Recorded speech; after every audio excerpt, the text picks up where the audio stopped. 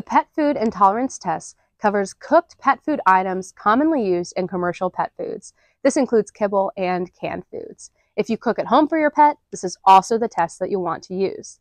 The Pet Raw Food Intolerance Test includes raw food items commonly fed to pets on a raw diet. It's important to choose the test based on what you're currently feeding or plan to feed your pet.